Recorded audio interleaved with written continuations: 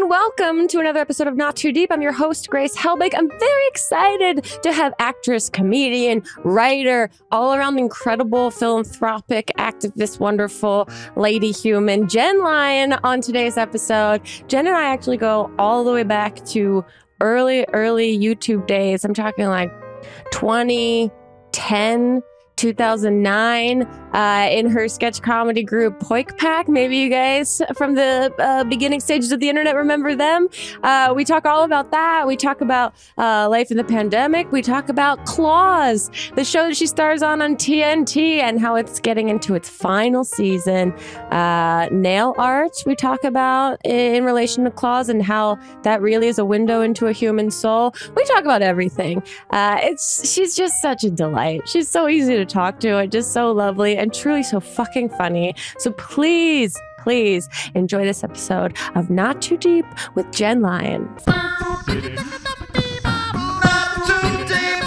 not too deep with Grace Helbig. Jenn, I'm so excited to talk to you. I mean, you're one of the multi-hyphenates, which, what's your relationship to that Murderer, word? dancer, Yeah. schemer, the triple threat. Yeah, con artist, philanthropist, Baker. Then you know what a triple threat is. You know, if you know, you know. Yeah. What's but I'm wondering, because I've had this conversation recently with people that work in entertainment, that do a lot of different things. Do you find the word multi-hyphenate the right way to describe you? It depends on how embarrassing it is to say I'm an actor. Like, you know what I mean? It depends on like the company I'm keeping. Like if it's like a physicist I'm meeting, I'll be like, I'm a writer. Yeah. You know? Totally. But if it's a bunch of other actors, I'll be like, dude, I totally auditioned to be that fruit roll up too. I can't believe you got it. You're so good though. I know what they wanted. Yeah. Well, I first heard of you in association with POYKPAC.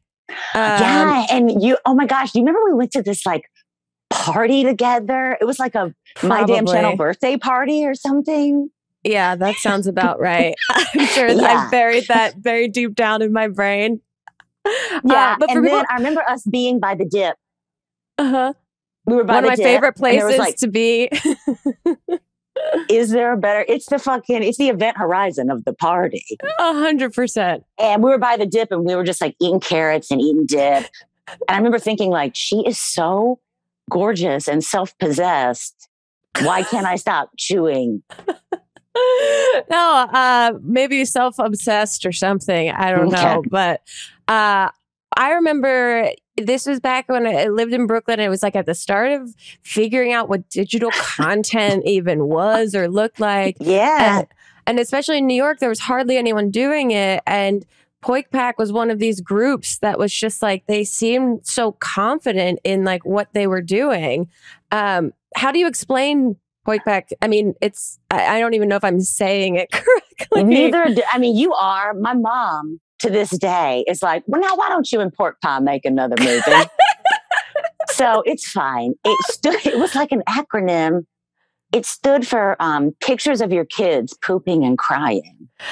Wow. And we just adopted it and never thought we would have any sort of traction. But then we got stuck with it. I remember being like, I would like for us to be called the Wings of Larry Bird. And everybody was like, no. But now we're I don't know. It's fine. But we didn't, it's like, we were on YouTube before there was like a glut of online comedy. Yeah. So it just felt we were just very excited to make things. Yeah. And it felt like you guys were there was no kind of like ego of like having to do things in the traditional route. There was just kind of like, we have some equipment and some of us know how to use it. And we have this light that lights us fine and we're going to do it. It was like the YouTube version of like Judy Garland and Mickey Rooney being like, well, my uncle's got a barn and my aunt's got a curtain. Yeah. So like we just did it. Like we borrowed somebody's DVR. Ryan was from School of the Arts. So was Johnny. Yeah. Tage knew how to edit. Ryan knew how to edit. I knew how to boss everyone around and make snacks. Maggie was so funny and so weird and was a great writer. And like Ryan Hall was so great. And we just didn't know any better. You know how like you're young enough that you just don't know any better to be scared? Yeah, there's that magic, that exact feeling of not having enough experience to build up an anxiety about the things that you're doing very deeply. Yeah, like I think about the audition rooms I used to walk into with like these huge musicals that I had no business. Like I can sing like I'm in church, but like I can't sing like these fucking rock gods in this musical. And I would go in, put my music to the accompanist and be like, give me a C, a bouncy C. And would like sing in a very mediocre way. But like, I just was like, why not me? You know? Yeah. And then as you get older, I feel like I became very aware of like my body's ability to just fail. And then I got scared later. Yeah, same. Well, okay. I want to go back to the beginning, how you got into entertainment. I know that your dad is a pastor. And so you grew up in church. I've heard of this institution. I grew up Catholic, and then after like I got how you say church, and they go every week and they meet. What was that like? Well, you know, I think being indoctrinated early is important. No, it's like I don't know what anything else is like. Right. You know, and like my little Catholic friends are like, you went to church on Wednesday too? And Friday? And because when your dad's the preacher, you're just there all the time. Mm-hmm. Like if we couldn't find a babysitter, I'd go to the funeral that he was doing. You know, like we're just always at church, and your dad's like always upholding a religion and kind of in a fishbowl. But you are raised by a community that is loving, but also thinks they know how you should be. So it's a very watchful eye, you know. Was there anything about your dad being the pastor and, you know, delivering sermons that kind of like informed an interest in entertainment in any way? Because I've always thought that, like, you know, I grew up Catholic, but it never stuck for me. But I was always like, wow, some priests are way more entertaining at this job than others. Dude, my dad is like, he's not a fire and brimstone preacher. He's like this elegant storyteller. Oh, cool. And he uses all these sort of acting techniques. Like he like makes you lean in. Like when the story gets really good, because he like weaves all these stories together. And then when it gets really good, he'll back off. Whoa. Like you almost get to the apex of a story and he'll be like, and Cordelia said, it was a dark morning in Kansas when the dog came from the cabin. And you're like, what happened to Cordelia? And then at the end, he like weaves it all together, never uses notes. Like this motherfucker is like the Jordan of Methodist ministers. And he's my dad. Like I felt very cool about it. Very cool. And also like, how could that not inform you of like wanting to be an entertainer in some capacity? Yeah, it really did. And my mom was in the choir. So like your dad's watching you and he's doing his show and your mom's doing her show, but she's got her eye on you too. And they just could incorporate your name in a way that would make you behave, you know? And my brother was there too. And like, you know, he'd be like, and that's when Jesus said, Jennifer, that we can come together. And we'd be like,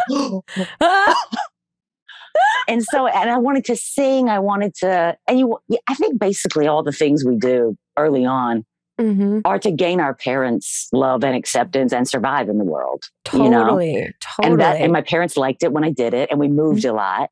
So that's how I survived in the world. What about you? Like, why did you do it? No, I mean, it's very family oriented. Same that like my brothers were so funny and they like made each other laugh so effortlessly. And so that was like our like communication value of like exchange of communication was when you could when you could make someone laugh in the family, and it just like stuck and became this like unconscious inherent thing in all of us to always try to make all of us laugh. And it really does stick with you. Did you went to college for theater? Yeah, I went to one college and then I got kicked out. And then I went to community college. And then I went to School of the Arts. Okay. I got in there, I auditioned, and I went there for theater. Yeah. Very cool. What was the theater community like? Because I until I got to like improv world, I never really felt like part of a theater. I mean, I can't sing, and I always felt like that was kind of a requirement to be in that group. Sure. Yeah. I mean, I get that. But like, there's so much theater that doesn't involve music. True. And I think, like I remember doing community theater. I like auditioned for Godspell in High Point, North Carolina when I was like 15. Yeah. And I got cast as the Mary Magdalene role, which is like very alto and she's kind of sexy and stuff. And they had to call my dad and ask for permission. Wow. And he said yes. And I was like, and I got to go do this show and I met my first like very catty queen gay men. I met my first, because like people are gay in the church, but like ain't nobody saying it and nobody's out and whatever. But I met my first like unabashedly out and like authentically weird people. Yeah. And I was like, I don't want to be anywhere else as long as I live. And they were so clever. They were fucking devastating. Yeah. And I was like, if I could be this kind of person, that's what I want to do. And so I came into the theater world and I got to do the best regional theater, like the best. We always think of theater as like Broadway or musicals, but like some of the times I've been moved the most has been watching theater in like Seattle or some weird place in North Carolina or like Gretna, which is near, it's in Louisiana. And like you're like sitting in a dusty, dark space watching a story take place. And it just transports you, you know? And I really like that. And I like that it evaporates. That's very interesting. That's a cool way to put it. What was it like to go from regional theater to go to New York and then try and do whatever the next level is? It just goes like you don't, it's not linear like everybody thinks it is. You know how everybody thinks like you get like a guest star, a recurring, and then you're a series regular on TV. That just that's how it happens. You're like, I did this, then I was vastly unemployed, and then I did this, and that. It's like once you get on Broadway, it's certainly easier to get on Broadway again. But it just happens because you're just auditioning so much. And I was getting cast for regional theater out of New York, so I would like leave New York and go to Seattle or go to California or whatever, and then just auditioning for stuff. Yeah, what's a theater audition like? I don't think I've ever experienced it. Oh, Grace, you really got to use that whole body. Yeah. I have a very mind-body disconnect, so I don't know if it's going to work for me. I don't know if it's going to be the life for you.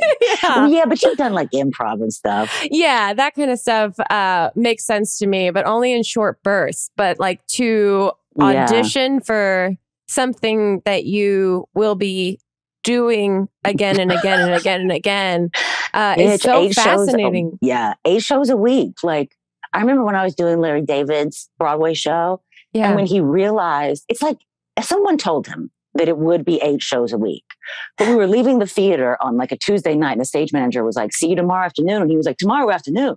And we were like, "Yeah, we got 2 on Wednesdays and 2 on Saturdays," and he's like, 2? And we were like, I know you know what your contract says. There's no way you don't understand this. But like, he's so used to filming TV. We'd be backstage, like, because we would be together right before the show opened and I had to get an elevator or whatever. And he'd be like a month into the run. And it was a long run. He eventually left and Jason Alexander replaced it. He was great. But it was like a month in and Larry David was like, what do I have to do to not do the show tonight? Just hypothetically. And we'd be like, a grievous injury, babe. Like, you have to do it. This is, did he have an understudy at all? He did, but like, listen, if you go to see the Beatles. Yeah, exactly. That would be, I mean, it would be the most Larry David move of all time just to have his understudy fill in for him all the time. Absolutely. It would be. It really would be. But like, dude, we would come out of the stage door. Mm-hmm. Also, during the show, people would yell out his name. That's why I said the Beatles. People would yell out his name. They were crazy. They'd be like, in the middle of a quiet scene, be like, Larry! Yeah, because I guess his audience base doesn't necessarily understand theater etiquette, I guess. Dude, they have tattoos of him on their calves. Like, that shit is crazy. They are crazy about it. He would get stacks of fan mail. Wow. And he'd be like, I don't want to look at it. It can be so creepy. And I was like, let me read every one. Seriously. Let me read it. And I'll tell you if one is too creepy not to be ignored. Yeah. And a lot of them, he got so many bar mitzvah invitations. Wow. So much artwork, dedicated artwork. Oh my gosh. Yeah, it was good. I still have some of it because I was like, this is too good to pass up. Yeah, you have to. I mean, if he's passing it up, I mean, can you imagine finding that in a dumpster in New York somewhere? And I kept worrying about people like, maybe they would go by and see that their missive had been trashed. And I kept it in my dressing room. I kept stacks of stuff because I was like, I just don't want people's feelings to be hurt. You just accidentally became his co-star and assistant at the same time. Basically.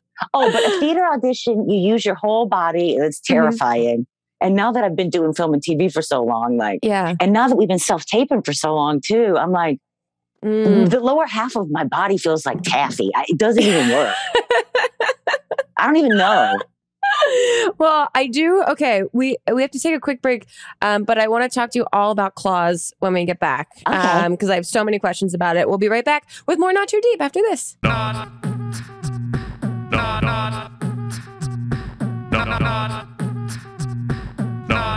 Too Deep with Grace Helbig.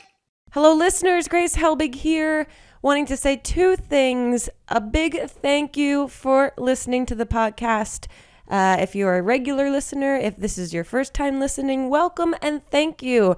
And second thing, if you are enjoying yourself here in this not too deep world we've built and you'd like to leave us a review, that would be so wonderful. If you can go to the iTunes store, the App Store, and leave us a lovely little review, comment. How are you feeling? Good, bad, otherwise? Maybe just good or otherwise would be appreciated. Other than that, enjoy the podcast. I want to talk to you, speaking of all the TV filming that you've been doing, Claws, TNT. Yeah. This is so cool. How did this happen? Walk me through it. Well, it is so glamorous, Grace. I auditioned. Yeah. And then, I auditioned. And then I went to work at the pizza shop. And then I got a call back. And then I went to that. And then they were like, we want to fly you out to test with Niecy. And I flew out and I tested with Niecy and I loved her so much. And she was so tiny in real life. Like, I'm always blown away by how little everybody is. Yeah. Because I'm actually not. I'm an actual size person. And then when I'm with everybody else, I'm like, why is everybody so little? Well, I guess maybe that is an actual size for them, isn't it? But I get it. I'm 5'9", and so like anytime, and I'd have to lie in auditions that I was shorter because most male, like who would be playing your husband or boyfriend or whatever it is, are usually on average. Exactly. And so it's like so strange to be like the only time in my life I have to pretend I'm shorter right now. Would you say 5'6" or 5'7"? I'd honestly say like 5'8" because I was like, good girl Grace was too afraid of being outed as like, you're lying to us. You're deceitfully tall. Yeah, no, this is my posture. It's always hunched over 2 inches. Yeah, I'm 5'8" and I feel like I'm a fucking beast. You know, it's like, the boys are small too. Yeah, it does make you feel like you're in The Wizard of Oz sometimes when you're going to auditions with everyone. Yeah. Okay, so you flew out here and you have a chemistry test with her? Yeah. Cool. And we did the scenes and I just liked her so much. And then I flew home and was like, I fucking hope I get this. Like, wouldn't that be great? So and wouldn't great. I not smell like pepperoni for a moment? And then I got it. I got the pilot, and it was like so collaborative. It has been a dream, and everybody is so great. Even all the crew, like we had like the same crew basically that did the pilot, that's great. And everybody is so funny and so weird and so capable of like laughing at themselves, and like you just become this family. And it is like, I wish I had some shitty fucking curly gossip, you know, no, but I don't. it's just, everybody's great. It seems like a show where it's like really interesting, complex female characters get to be authentically themselves, and like have fun doing it. And you get to eat food and be on TV. I was like, this is revolutionary. Yeah. Does anyone else know about this? This should be more of the standard. Yeah. Now, how do you summarize the show for people that aren't fully aware of it? I say it's Breaking Bad, but make it fashion. I love that. In a salon, there's crime, there's adventure, I'm just like, it's like these 5 nail techs and they unwittingly get drawn into the drug trade. Yeah. Fun. You know? Yeah, it's so fun. And everybody is so good. It's just, whenever I'm you're in scenes with everybody and you just like, when it's their coverage and you're like off camera and watching them, you're just like, Jesus Christ, you're so fucking good. Oh, that's so sweet. I mean, it just makes it feel like you guys are making something really great together. Yeah, that's what it feels like. And then off camera, we just get in trouble all the time. Everybody's like, shut up, we're rolling. Because we just laugh and play so hard, too hard. Sometimes I play too hard in the van on the way to set. And then I feel very nauseous and I don't do good acting. Yeah, that's your pop-up video, like behind the scenes information. Is like, I was about to throw up in this scene. Yeah, like, you know how you like have to do something emotional and you blow it in the wide? Because you know there's going to be medium, somebody else's coverage, whatever, and you fucking blow it. All your tears are gone by the time it gets to you. Sometimes I play it so hard on the way somewhere that when I get to the event, I don't have any gas. And they're like, we have to work on this. It's not helping the show right now. So sometimes I'd be like, you guys, we're playing too hard and and they'd be like, do you feel nauseous? And I'd be like, a little, let's just calm down. I used to throw up at school for the same reason. Just for playing too hard. I'll play too hard, get too excited and throw up and then not get to have a birthday party. Oh, that's great. There's so when you're going into this show that's about nail techs, were you a nail conscious person before this? I liked them, but they were nubby. You know what I mean? Like I would get nails every once in a while if it was like a special occasion, but my own hands have known manual labor. You know what I mean? Like there's a lot of scarring and it's just gross because I was a baker. There's like a lot of little burns and like whatever. Yeah. And or I'd like do press on nails before I had an audition or something. Yeah. But then we went to nail school and we really learned how to do nails. They had you guys all go to nail school? Yeah. We took from Beatty, the black nail tech in New Orleans. She is so fabulous. You get blessed by Beatty if you're ever in New Orleans. Gosh, that sounds amazing. And she like taught us how to do, right now I have a full set. Wow. And I can do them at my house if I want. I have gel system. I can do whatever. I still go to the shop if I want something like super detailed and nice. But I did these because I had to do a photo shoot thing. And they're not sweet. We won't look at them close. No, hey, I'm a nail biter, so I'm always like, look, these are just like, those look like little War of the World hands. I say I got ET fingers. Yeah, you really did. Yeah, and it looks like I've just like been through some shit lately. But this is my entire life is what they look like. So when they're nice, people are like, "Are you okay? Is everything okay?" But like, what an amazing thing that you, one, get this awesome gig, and then two, get to learn this really incredible craft because of it. It's so cool. Like, it's just very cool. And it does make you conscious of other people's nails. Yeah. You know, like I guess if you worked at a shoe shop, you would look at everybody's nail. Shoe shop? Shoe store? Either one. Shoe shop? Shoe shop sounds fun. Shop, that sounds more fun to say. Yeah, I guess you look at people's feet more. Probably. And now I do. I look at people's nails and I wonder like what their habits are and what they like. Like it's a window into what is like, what's of value to you at that moment, you know? Totally. And you guys are going into your last season? We did it. We filmed it. It's wrapped. Okay. And it premieres, we think in the fall. Usually it's a summer show, but they like didn't want to compete with the Olympics and makes sense. And I guess maybe because Corona was sort of less, it's like before we knew about the Delta variant. And right. They were like, everybody's going to be out. Like we want it to air when more people will be home and maybe we'll all get shut down again and everybody will be home. Right, that's true. Is it a bittersweet feeling knowing that the final season is wrapped? Just bitter. It'll be sweet when everyone gets to see it. I'm curious what the fan base is like for the show. So fucking great. Like, they are so involved that they ride or die for whoever they love. You know what I mean? And they'll get mad at your character for doing things. Do you know what I mean? And I have to be like, has anyone come up to you? Right? Like, I'm not capable of making another decision. That was written. You know, nobody ever comes up to me. I never get recognized. Never. Wow. Well, it's also, none of us have been around each other in the last year plus. But it's been going for a while. I think I look more beautiful in the show. I have so much hair.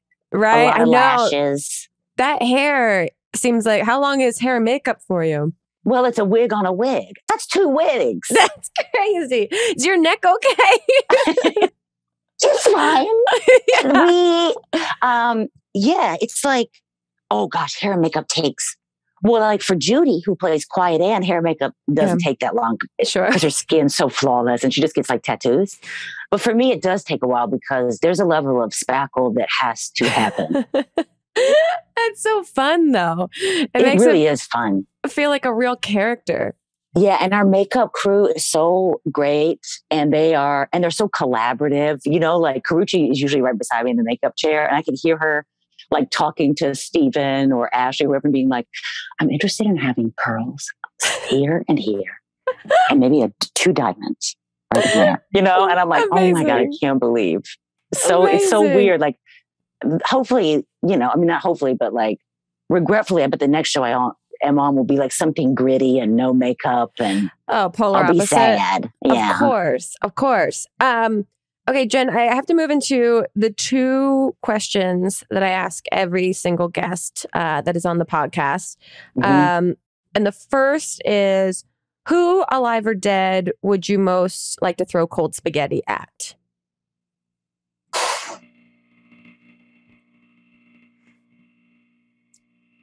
alive or dead. Alive or dead. And it can also be any intention of the throw that you would like. So it doesn't necessarily have to be perceived as like a negative thing. Sure. Because that person could sort of like the sensation. Yeah. I guess maybe Tucker Carlson. And I feel like he would hate it. Yeah. And he would feel disrespected. And as much as I want to have nuanced conversations, I also would love to cover him in like a fucking sticky pasta. I honestly would love to see that. I feel like that human is a very disconnect from shame and embarrassment. And I would just love to watch him experience it on some level. Me too. The other question I ask every single guest is to tell us your worst pants shitting story or like a bathroom emergency. But you can only use 3 words or 3 small phrases to describe the event. So, for example, mine is college jogging front lawn. Musical. Okay. It's appropriate. Corset. Okay. Tights. Oh. I won't ask you any follow-up questions, but that does really, anything for the role. It wasn't scripted. And it also taught me not to eat. It taught me that like sugar-free candy is not your friend. No, it is not. Nothing sugar-free is your friend. If there's a whole meme from years ago that the sugar-free or fat-free gummy bears that were being sold on Amazon, all of the reviews are just like, this made my butt explode while I was at the office.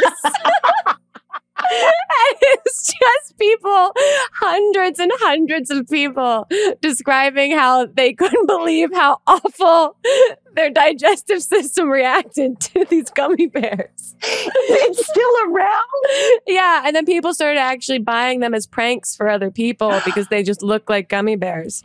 I love reviews. I mean, sometimes I just read reviews of things that people are upset about. Totally. And they're still there. Highly recommend. They are beyond specific and frustrated. Oh my God, I can't wait. Yeah. Okay. Now we have a section called Deep and Hot, where I ask you one deep question and then ask you for your hot take on a topic that I have for you. Okay. So, deep question is, why do you think we say things to ourselves that we would never say to those we love? I think it starts as a protective measure and a survival skill. Like we think it's going to keep us in line or push us towards some self that we want to be. And it's like this little army sergeant that lives inside of you that's going to like keep you in line and turn you into something, but it's so fucking devastating. Yeah, I'm learning in my adult life to speak more gently to myself because sometimes you don't even realize how awful you are to yourself in your own head until you start like saying it out loud. And you're it's like, violent. Yeah, you're like, I think I seem like a nice person, but if people knew what I was saying in my head to myself, ooh, it would be uncomfortable for others. It's bad in there. It's very bad. And I have to say it out loud. I do. And then my husband, Tage, who you know, is always like, babe, but you know what? He doesn't have an internal dialogue like that. Monologue. He doesn't have it. Yeah, I know. I have the shoulds, could'ves, next I'm like, time. how do you order your life? Don't you think like, oh, I should go to bed. I should eat this. I should do that. And he's like, no.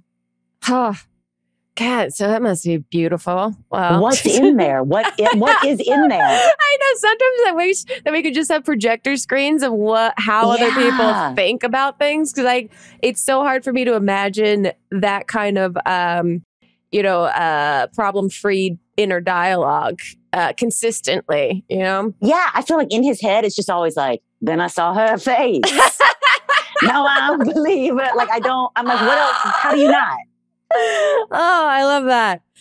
Okay, now a hot take. And this is one of the things I think is so cool is that you are a very not outspoken, but just like spoken person on social media and using platforms to raise awareness and have dialogues and conversations about really important things. What's your take on people that think that artists or actors should just be artists and actors and not bother having opinions about other things?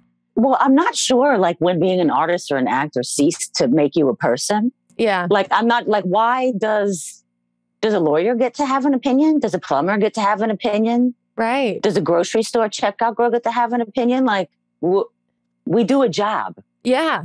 You know, and most actors and artists are working class. We're living paycheck to paycheck too. Like maybe the top percent of actors and artists like don't have to fucking scramble to pay their rent. But most of us do.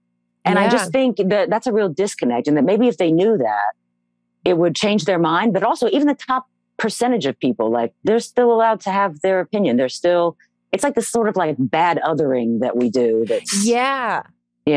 Totally. Do you ever struggle with the idea of saying something that you think versus maybe I shouldn't do that? Sure. Yeah. I mean, just because. Or it just seems like it seems like the way that you maintain your social media is very like you give back to others. You present like you're so supportive of like friends in projects, and then also like community activism, and like, you know, it seems like you're always doing something to give back in some capacity, and you run your social media more about others than yourself. I want to. I mean, you know, I've got the deep, ceaseless void inside that I have found is not very well filled by drugs and alcohol or dudes or fucking whatever we use to fill it. But like, it does get filled if I am of service to the world around me. Yeah. And whether that's being funny or working at a food pantry or volunteering somewhere, or, I mean, I think it makes my life better. I grew up that way too. My dad and my mom, like, it's just like, it's instilled in me. And I think if I only thought about I would just die if every picture I put out was like my own face and I was talking about whatever it is we talk about. I don't know, whatever that surface thing is, like, I just would feel shitty about myself. So it's also selfish. Well, I mean, sure. I guess you can qualify like that if you want to make it negative, Jenn. I do. Grace, I do. Who or what are you working with currently in those sort of like guidelines of giving back? Are you working with any organizations or? Yeah. What are you doing? I'm on the board of a great reproductive rights organization called A is For. Cool. And they fund grassroots clinics and organizations on the ground in every state. Amazing. To try to, fight for our fucking reproductive rights as women, Jesus Christ. And they also work to reduce the stigma around abortion, which I think is very important. Hugely so. I love and rep for Black Women Lead out of LA. Cool. Run by Shannon Morton. She's fantastic. And she does so much in that community. Who else? Oh, Healing Hands is a food pantry at which I work. Oh, awesome. I love Pants for Grace is a new one that I've started. And it's all about getting you a well-fit pant for every day of the week. Thank you. I'm wearing sweatpants right now. So. That's right. That's right. And we're going to continue to keep you in pants. I appreciate it so much. Yeah. Loveland Foundation works to get therapy for Black women and children. Amazing. That's great. Very cool. Those are my tops. Yeah. Awesome. We're going to take one last break. When we get back, we will work together to see if we can give someone some advice on something that they're struggling with. So we'll be right back with more Not Too Deep. Not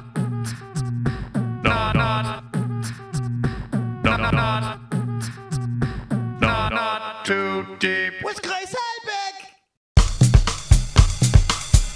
Okay, Jenn, let's see what question you and I can answer together. Okay. Oh, my hair? Oh, Jesus. Okay, sorry. I love it. I think it's wild and wonderful. All right.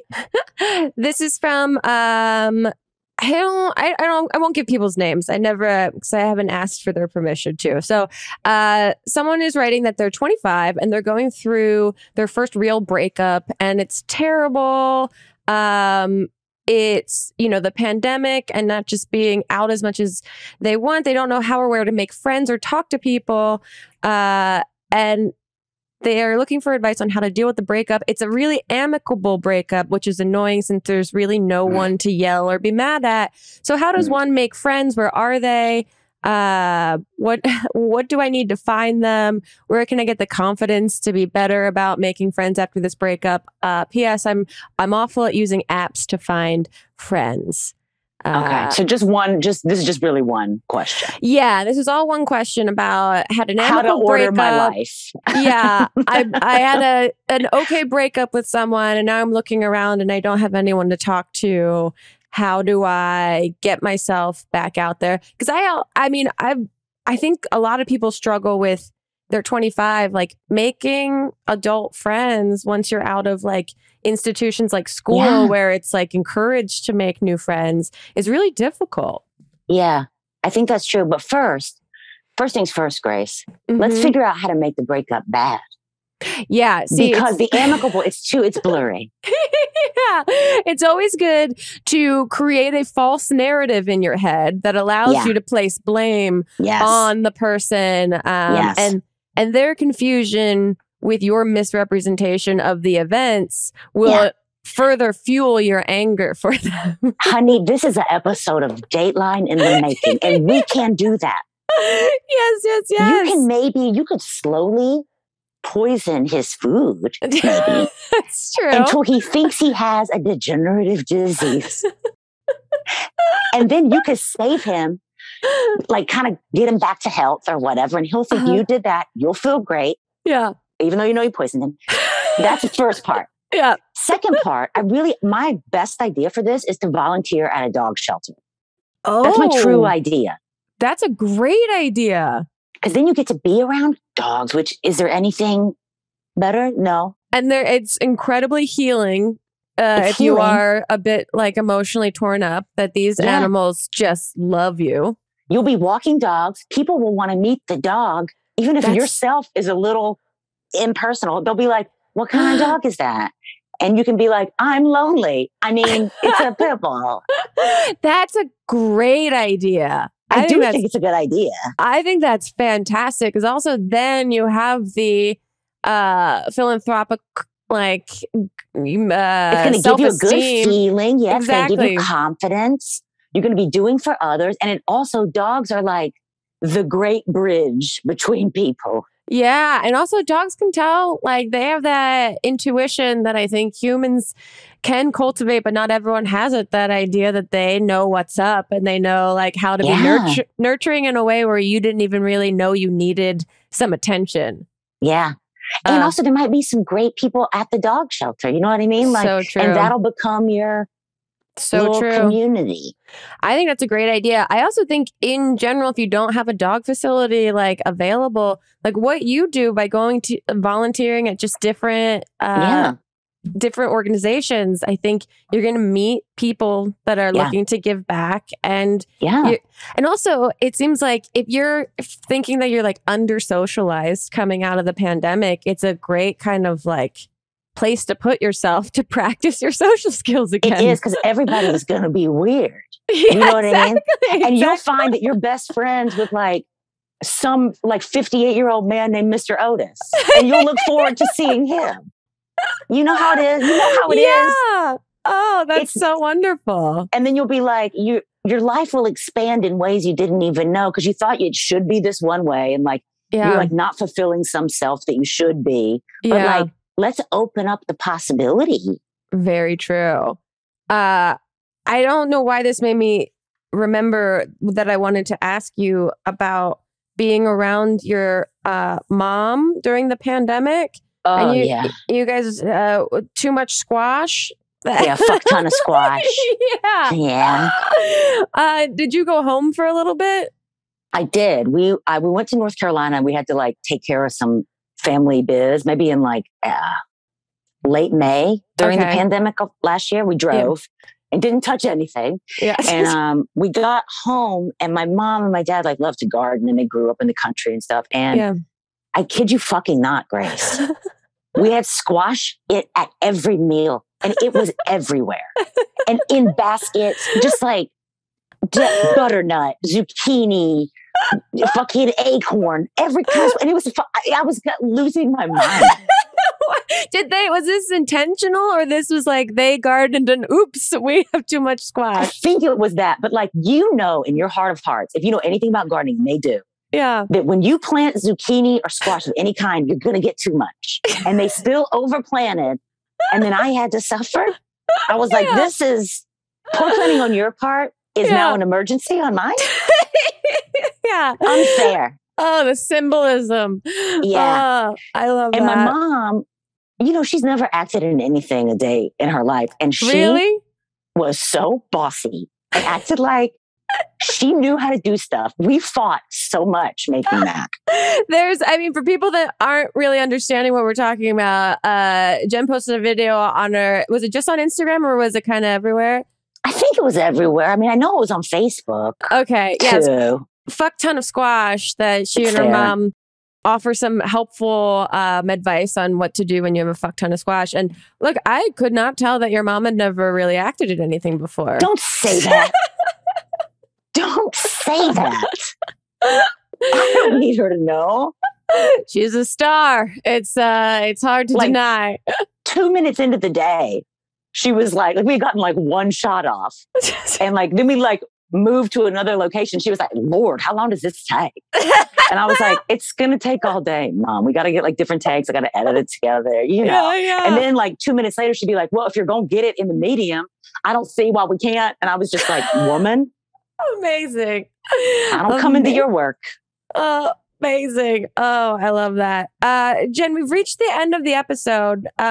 This has been so lovely. Before you go, we like to give a little token of our appreciation to our guests, and that is a personalized horoscope from us to you that Melissa just sent you in the chat here, if you would like to read it aloud. OMG. Oh, okay. Dear Taurus, bull of the stars, it may be in your sign to have some hoarding and overthinking tendencies, but it's time to let go of what's not actually important. And this includes all of your fucking squash. There we go. Perhaps the universe is trying to tell you something. I don't know what it is. I don't know what usually I'm like, oh, horoscopes are pseudoscience and they're too general, but that is very specific. Spooky. So spooky. Spooky, though. Now, Jenn, where can people find you, find everything you're up to? I know you're not totally sure on the release of Claws, but where can they find you in the meantime? I'll probably be under a bridge in Midtown. Yeah. And if you just come into the city on the Q train. No, I'm on Instagram at the Jenn Lyon, Twitter, same. Yeah. Great. Yeah. And then be on the lookout for the last and final season of Claws to return to TNT. Yeah. This was so fun, Jenn. Thank you for making time. I really appreciate it. Thank you, Grace. It's such a pleasure. You're just a phenomenal force. Back at you. Okay. Next time I'm in New York, I will definitely hit you up and you can take me to the pizza shop. Or I dare you. I dare you. All right, guys. We'll see you on another episode of Not Too Deep. Until then, goodbye. Too deep, too deep, too deep, not too deep with Grace Helbig. Not Too Deep is a production of Grace Helbig Incorporated, producer Melissa D. Montz, edited by Shireen Lani Yunus, post-production sound by Chris Henry, and an extra special thanks to Flula for the theme music.